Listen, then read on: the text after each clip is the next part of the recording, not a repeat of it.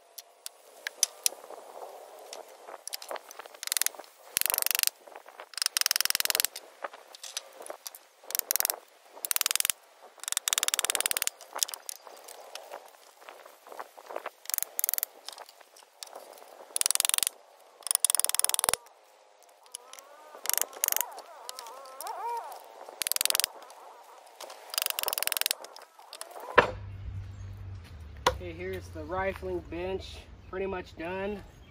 I'm gonna run some screws into here and the top for extra strength. Now, I'm probably gonna polish this top to 400 grit because we're about to make some sliding trammels. One for the drill bit guides, a second one that's gonna have the barrel strapped to it, and maybe some other specialized tooling that will slide along the top. Basically, the drill goes in this end down here, and the barrel will be here.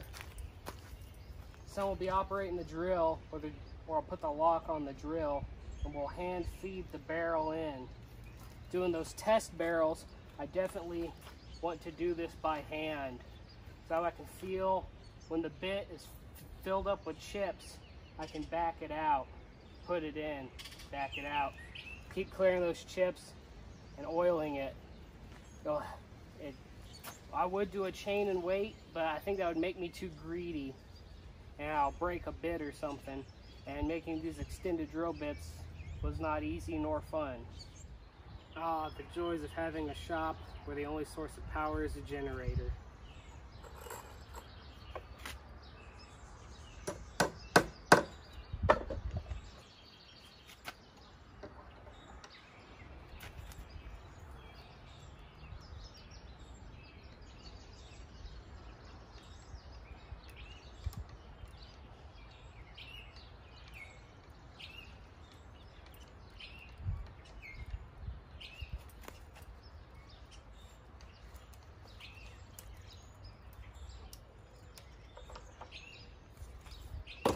This is going to take a while. I won't take you on for this ride.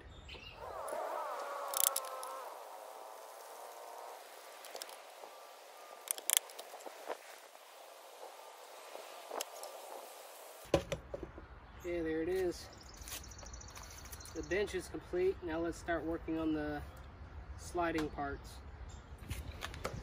Alright, we got a 2-foot piece cut for our barrel slide.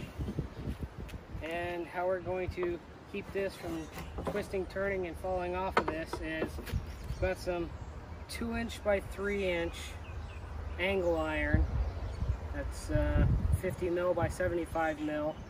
But I cut 25 mil or 1 inch off the 2-inch end, and that gives us enough clearance on either side for our board to grip and hold onto the top rail. I'm going to nail these on here and we'll come back to you. Okay, well, there's two sides, but apparently these boards are two different thicknesses. I'm going to have to redo this. But there's the idea. Fits on here, lets it slide without turning either way. So I didn't bring it along for attaching these. It was more tedious than I thought it was going to be. But here's the general idea. So you got your barrel clamped down to this carriage. Here's your two sliding drill bit guides, and they aren't drilled. When I get the drill in place, I'm just going to let the bit drill them.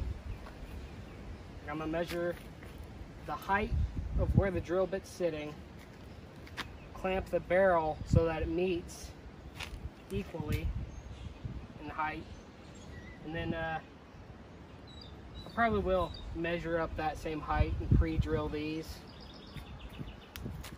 But as you move the carriage along into the drill bit, it'll press on these, slide them forward.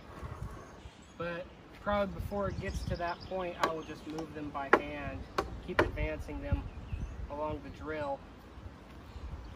Of course, when I go to back the drill out for chips, I'll pull the first one here in unison with it. But that's it. I may add some blocks to the legs to drive stakes down into the ground, or put some blocks to put weight on top of, just in case my pushing the barrel into the drill bit makes one end lift up.